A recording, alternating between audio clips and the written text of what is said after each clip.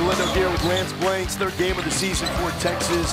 And early in the first half against Louisiana Monroe, even though the Longhorns had a huge size advantage, they could not finish inside.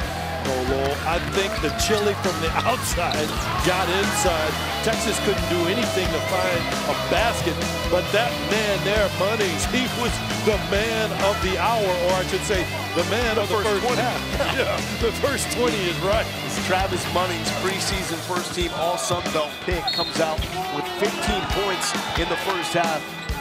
Then you have guys like Brandon Newman coming in with some circus shots. Texas shot a lot from the outside in the first half. They were slow there to begin with, and then the three balls started to fall. Yeah, dare I say, Texas did just enough in the first half to hang around. They got a shot made here and there, found people like favorites from the corner. It was just the right equation to prepare themselves for the second half. So outside to set up inside in the second half.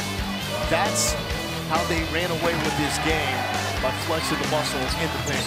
Well, in that zone, I thought, was the key to their offense because Louisiana Monroe couldn't get anything going, and Texas was playing downhill from all the way to the end of the game.